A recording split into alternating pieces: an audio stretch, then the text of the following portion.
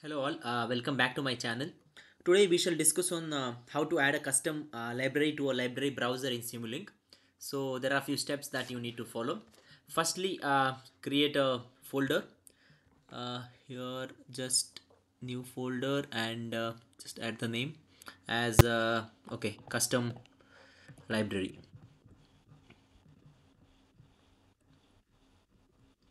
Custom library and set the path. So right click and add path to selected folders and subfolders.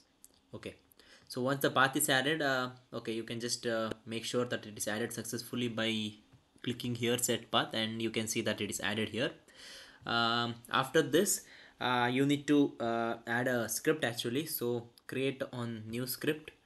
Okay, click on the new script, and if you go to this link, I will add this link in the description, so you get this script. Just copy this and yes, add here.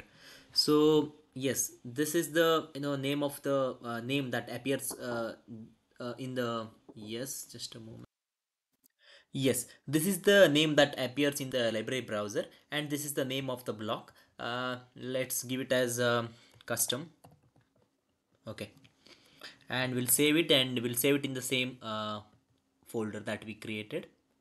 Yes, so once we add this script, we need to add the library, like the blocks that we need. Say for example, we'll go to Simulink, a blank library, and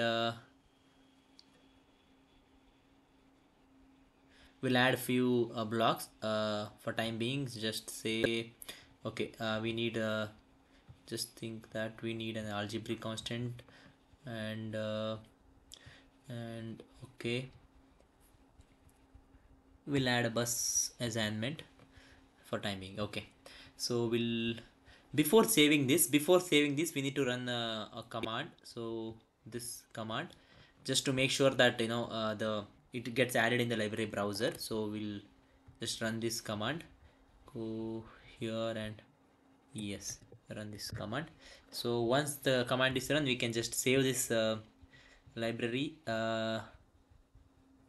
Yes, we'll save this library. We'll save it with the same name that we just gave. Yeah,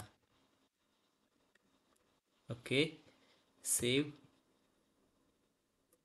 Yes, so just think that we need to create one more library. So we just click on new, and we'll go to library browser here now. So we'll just refresh the library browser, and if you see here, my library got added, and whatever the blocks that we added is also added here. So this is how you create custom library that you want to create. Say for example, your project needs project has some blocks or some implementation that needs to be used again and again. Say a timer implementation or a loop implementation, or something like that for that matter. So you can do it in this way, and you can save your time. Okay, yeah, this was all about adding custom library to the library browser. So thanks for watching the video. If you like this video, please give it a thumbs up. Yeah, thank you.